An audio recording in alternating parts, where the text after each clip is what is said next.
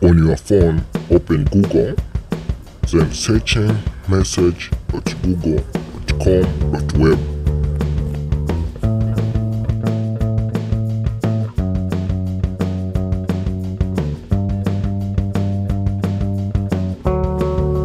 Okay, choose the first one, message for web, that I show here. Okay, after click message for web, it will show the code that will go and scan to the second form. Okay, that code will scan at the second form. Okay, let's now move to the second form. Open message. Click here above on 3 line. Then choose device pairing.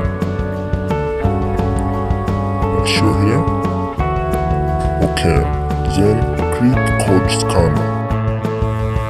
Then you will scan the code that's shown on the first form.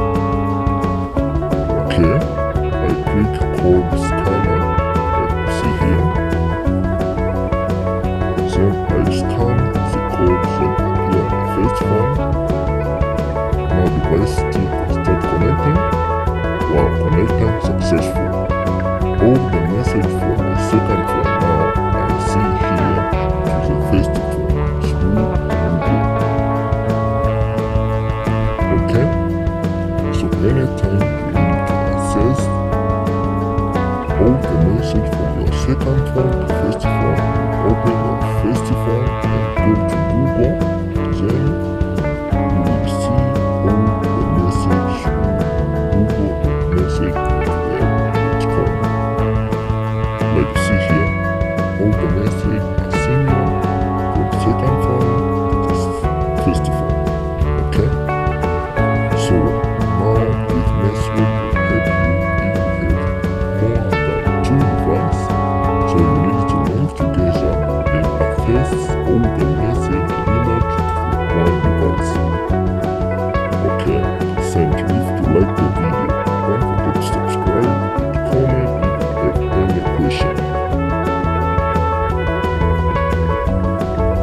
Comment below and help you.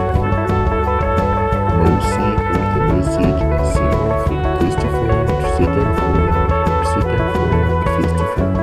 So any message you send from second form, you will see remote to the first form. Like you see here, I try to send the message from second form. Now I see first form. Now to show the time now.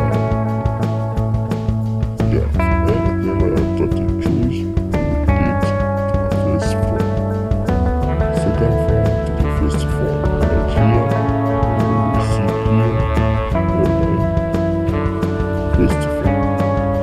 That you're able to access all the message remote from your other device if you have any 2 devices.